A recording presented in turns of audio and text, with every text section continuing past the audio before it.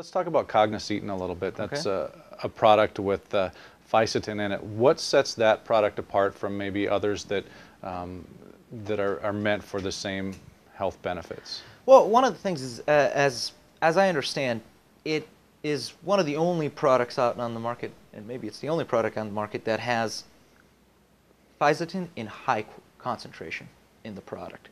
We're talking about a roughly the dose we recommend for Cognesetin, 50 to 125 milligrams per day, would give you enough antioxidant, give you more than half of the amount of flavonoids and antioxidants. Antioxidants total you would need, just Okay. more than that. And so it's a very strong and concentrated fisetin product that is roughly at the concentrations you would need extrapolated from the basic science research articles.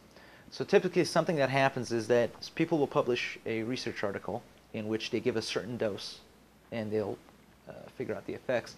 But a lot of the products on the market don't actually have the dose used in the research article because of expense reasons and so on. Mm-hmm. That's one of the things. If you're trying to get the same dose, equivalent dose to you that they were using in these research articles, you'd have to eat a lot of strawberries. So it's not very feasible.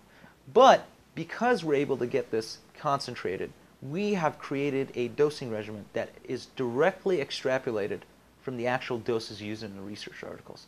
So we now have there's a product on the market in which the science backing it isn't just a science of getting stuff published, but is a science that actually is backing the same amount of doses that we recommend for people to take.